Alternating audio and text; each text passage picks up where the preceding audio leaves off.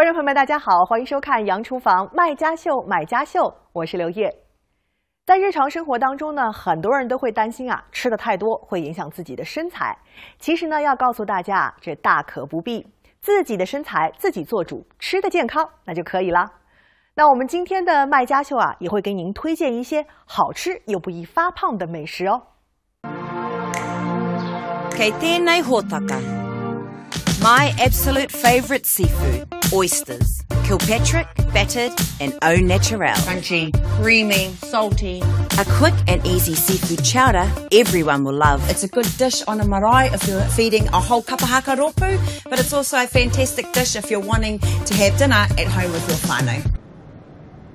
This bowl of goodness right here for me sits at the top of the Kaimoana food chain. I absolutely love teal. My passion and love for oysters is because my whānau and I grew up on the oyster farm. Who wouldn't love teal? I can do so many things with oysters, but before we get into that, I've got to taste one to make sure that they're perfect.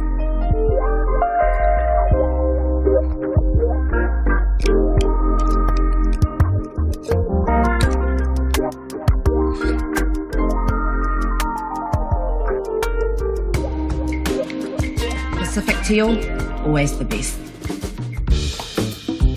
Hei haka miharo I o manuhiri, horahia e nei tohutaka hei kai mā te mata, mā te waha hoki.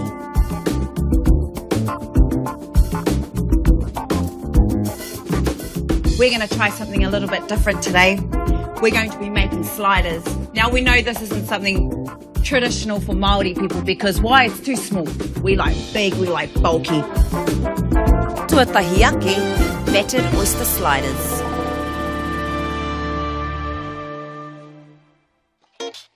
To make this dough, add lukewarm water to a bowl.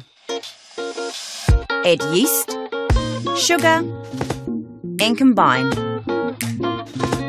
Cover and put in a warm place to rise for 20 to 30 minutes. Once risen, add flour until the dough reaches its desired consistency. Add oil to your hands, add flour to the surface and begin kneading.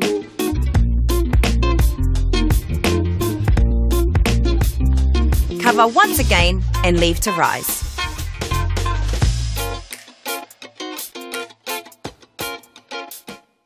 We're going to oil because what I don't want to do is to have them sticking to our tray.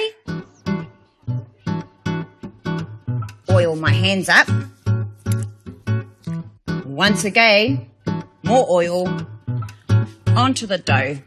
And I use it to pick up the sides. Now, for these buns, I'm going to be using this part of my hand to cut the dough as opposed to flattening it out and using a knife. This way I kind of feel like I can gauge the size that I want for my sliders because they will rise. All I'm doing is folding it into the middle to create a beautiful ball. I know it looks tiny, but trust you me, they will rise. Tō waitia tēnei hātepe mō ngā parawa e waru. So the oven has been preheated on 180 degrees. These are ready to go in for anywhere between 15 to 20 minutes. Let's get on to battering the oysters. So, in our bowl we're going to add self-raising flour, chilled ice water and then stir. What I normally tend to do is just to test my oil because if it's not hot enough, then all you're doing is drowning your batter and your oyster in oil. A couple of drips. She's perfect and ready to go. So very much like the kutai or the mussel, the teal has a chewing gum part, and that's the part you want to cut to separate it from its shell.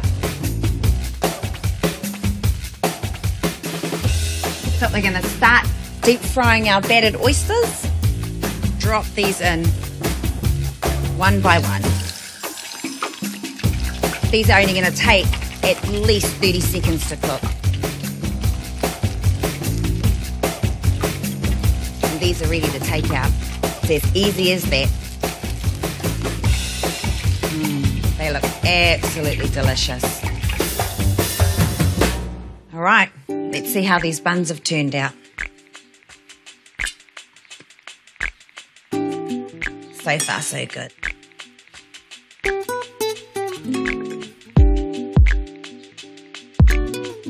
It's absolutely perfect. To that, I'm going to go in with some coleslaw. Hakaurua ngā tio. Me te aioli. Top it off with the bun lid and a skewer to hold. And there you have it, a battered oyster slider. Oyster Kilpatrick. You may find this in some bars or restaurants, and by the sounds of things, it must have some Irish whakapapa. Parmesan cheese, bacon, Worcestershire sauce. Who wouldn't love it? Let's get into it. So to start this dish, I've got a little bit of a tip for you. If you add rock salt on the bottom of your tray, it stops your tio or your shells from moving around. We're just going to add our tio into our dish. Yum. We're going to add some bacon, some Worcestershire sauce. This adds a bit of kick to this dish. We're going to add a sprinkling of Parmesan cheese on top. And just like that, we're going to pop it into our oven on grill at about 120 degrees. This should take about a minute because all you're wanting it to do is for your cheese to melt, and then it's all ready to go.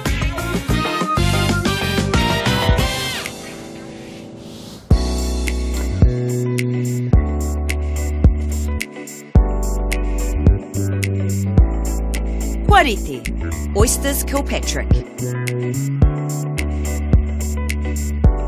And now, onto our third and final oyster recipe.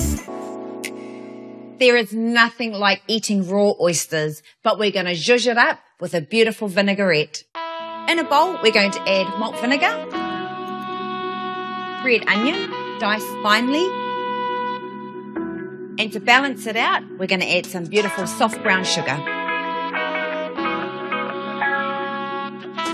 Going to stir, and it's just one of those things that you've got to taste and season as you go. Perfect every time.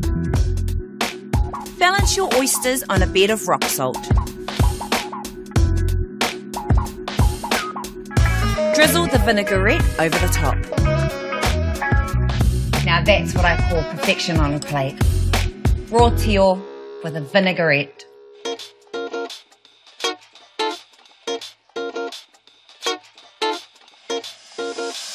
Oysters Three Ways, perfect for a platter. Normally I do this on a larger scale and I fill tables of kaimoana, but today we have a trio of teal tasters.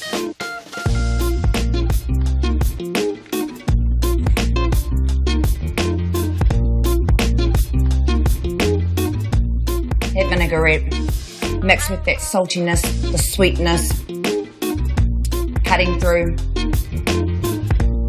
Parmesan, crispy bacon, Worcestershire sauce, match made in heaven.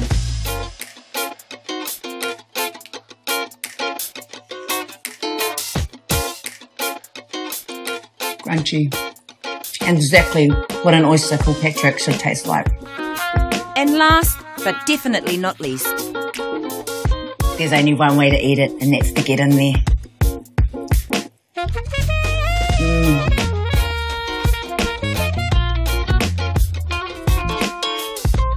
Crunchy, creamy, salty. Yum.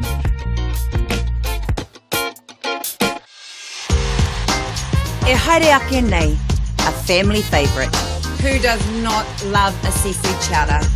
And brisket, but not as you know it.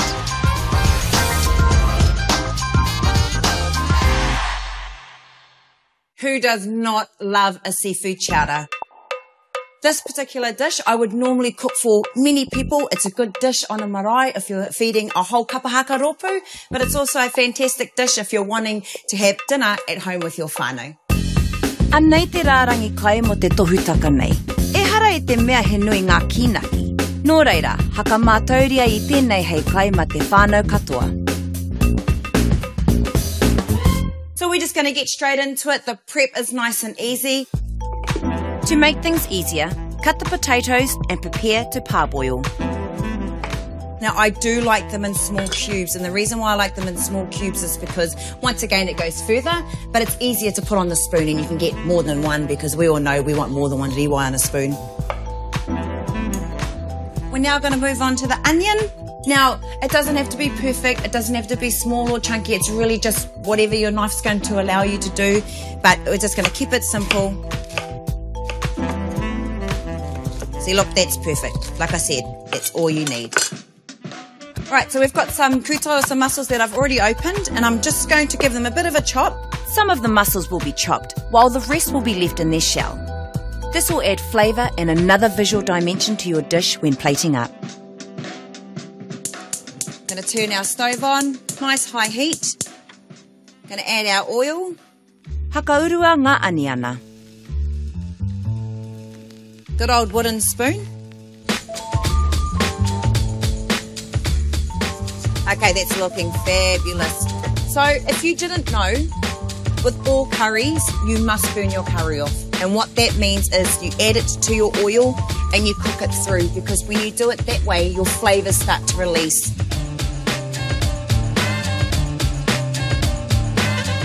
Hakaurua te kaimoana, āta kōriritia, katahi ka hakauru I ngā riwai.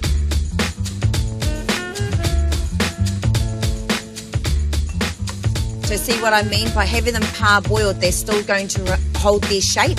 If they were fully cooked, there's a huge risk that we would end up with mashed potatoes in our chowder. I'm going to add just a little bit of salt, just a little bit. Add boiling water to your pot and some parsley. Make sure you use a thicker coconut cream for a richer taste. Slowly add the cream, stir, and then add the rest of your seafood. Now these will all cook within a couple of minutes of being in this pot. So all we do from here is we're just going to pop a lid on, allow it to boil, and then we're going to be ready.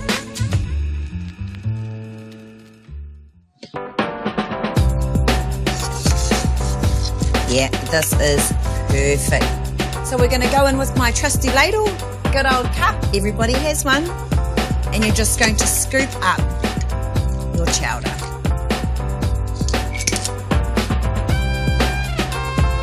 To this, we're just going to drizzle over some cream. Not to add any flavour, but purely just to add another colour to the presentation. Now we're going to go in with our garnishes. So we have spring onion, flat leaf parsley, fried shallots, and then a bit of a surprise for this particular chowder, we're going to add nori. Now nori is a type of seaweed. In Te Tai Rāwhiti it's known as karingo. Other places will call it paringo. But today, because we're working with kai that you can access anywhere, we're going with nori. And of course, always got to have some bread or some flour to soak up all those juices.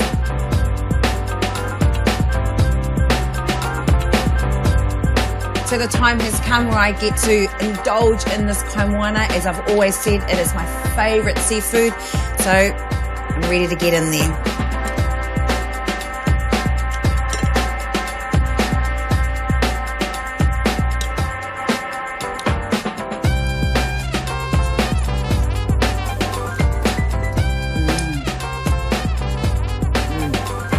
This is a perfect dish for seafood lovers like myself, and is always a guaranteed hit at any marae. Delicious.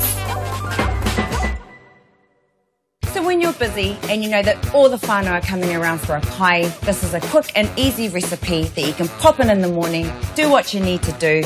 You can pull it out in the evening. Juicy, hearty, meaty goodness. Slow roasted brisket. It's commonly used in a boil-up, but today we're going to transform this into the most amazing roast you've ever had.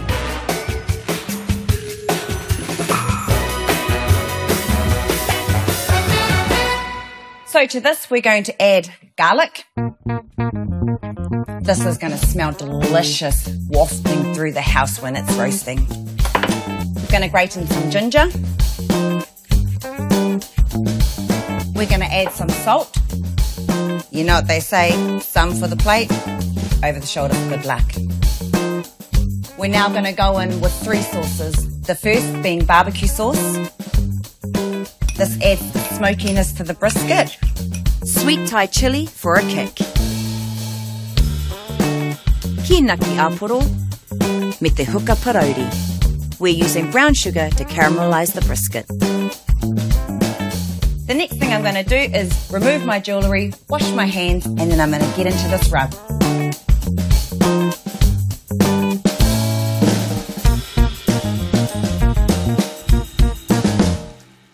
The best thing about brisket as well is that fat content that's on the meat that's going to add to all the flavour, to the juices. It actually creates its own hinu without you having to add anything extra.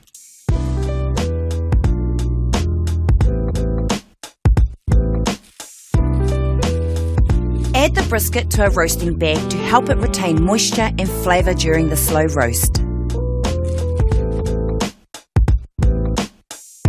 To accompany the dish, we're doing roast pumpkin smash and broccolini.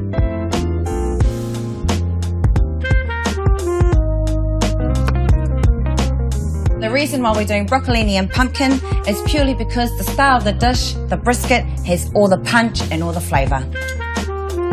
So we want simple veggies to accompany the meat to add texture and colour to the dish.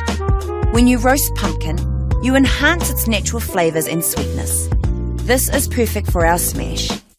Add salt and prepare the broccolini for blanching. This should take around 3 minutes once the water starts to boil. Blanching keeps it vibrant and crunchy because the last thing you want is soggy broccolini. After 3 minutes, remove from the heat and add to ice-chilled water to stop the cooking process. The broccolini is ready. The pumpkin's lovely, hot and ready to smash. So we're just going to get in there and start smashing it up. We're going to keep it nice and rustic.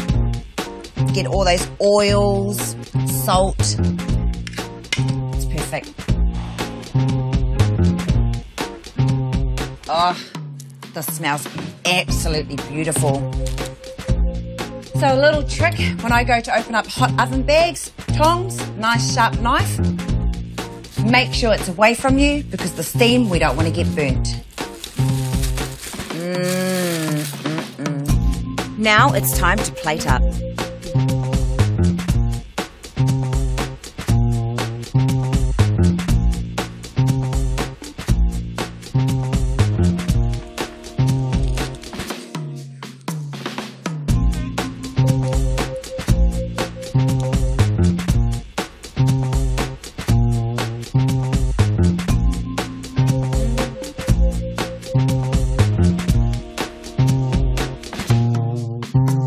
To balance the intense flavours of the meat, add a dollop of sour cream to your smash.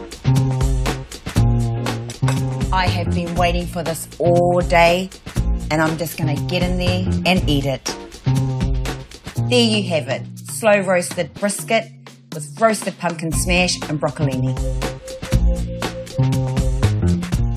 If there was a smell button on your TV, now is when you would want to push it, because the aromas coming from this beautiful piece of meat is amazing.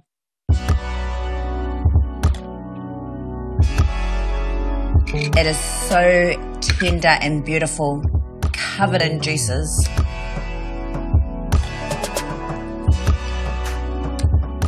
It is juicy, tender.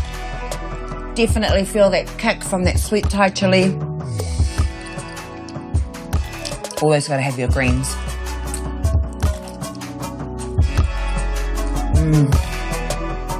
Any whānau would be happy to see this on their table for any occasion, not only a Sunday roast, Christmas, 21st, birthdays, you name it. The best slow roasted brisket. A delicious and easy way to impress your whānau and friends. put it on in the morning, and forget about it. E haere ake nei, I show you a quick and easy way to whip up a decadent dessert when you have no time.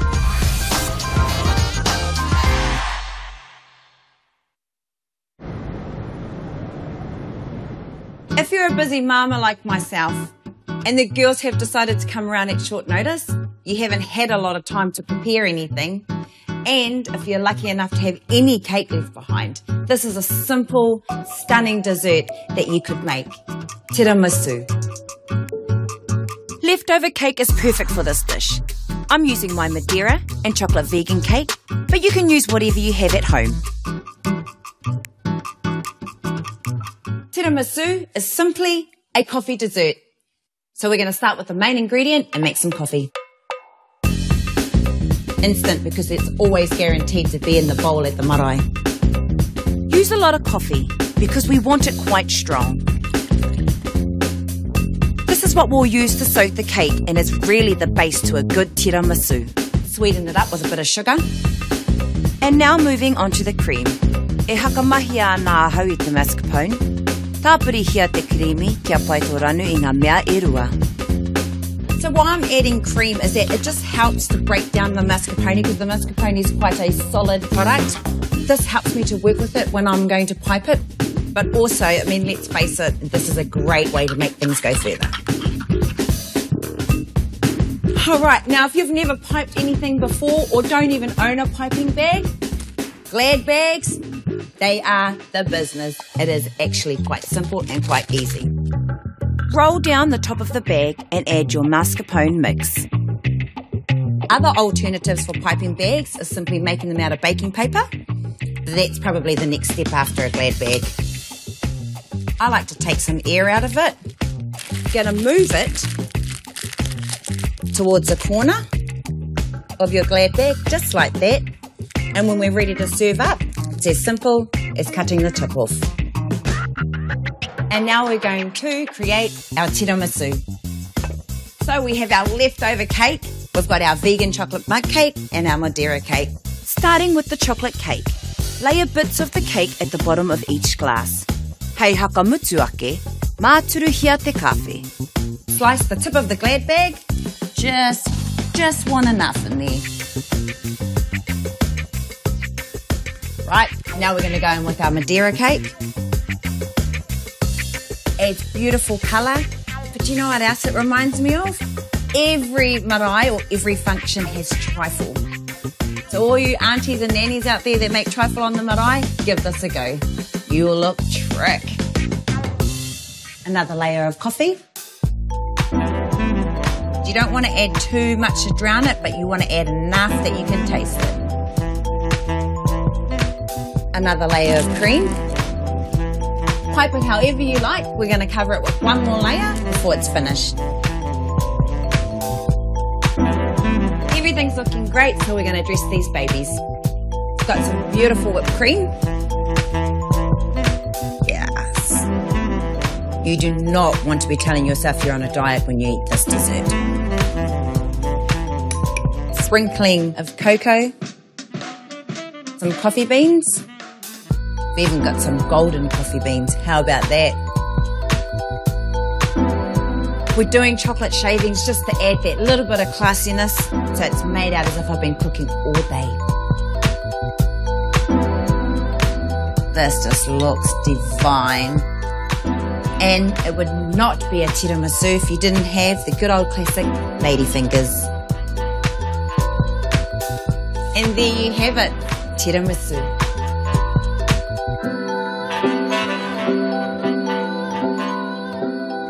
Tiramisu, quick and easy. The girls would never know that I only took 5 minutes to put this together. It looks great. Let's see if it tastes great.